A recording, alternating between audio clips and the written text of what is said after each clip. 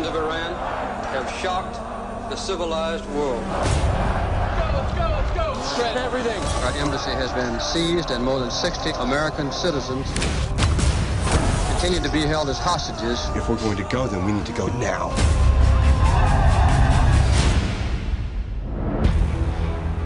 What happened? 6 of the hostages went out a back exit. Where are they? The Canadian ambassador's house. You got Revolutionary Guards going door to door. These people die. They die badly. White House? Who wants the 6 of them out? What we like for this are bicycles. Deliver the 6 bikes, provide them with maps.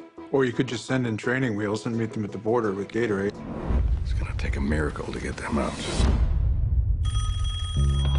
Hey, man. What are we watching? I got an idea. They're a Canadian film crew for a science fiction movie. I fly into Tehran. We all fly out together as a film crew. I need you to help me make a fake movie. So you want to come to Hollywood and act like a big shot without actually doing anything? Yeah. You'll fit right in. You need a script? ARGO, science fantasy adventure. Moonscape, Mars, desert. They need an exotic location to shoot. You need a producer. If I'm doing a fake movie, it's going to be a fake hit. You don't have a better bad idea than this? This is the best bad idea we have, sir. By far.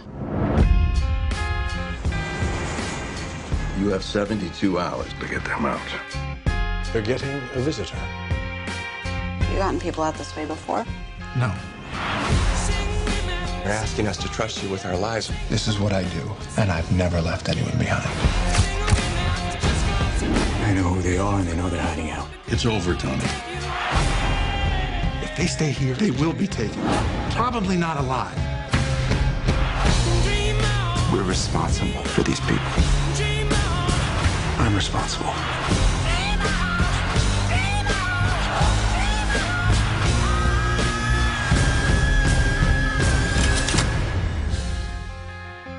You really believe your little story is going to make a difference when there's a gun to our heads?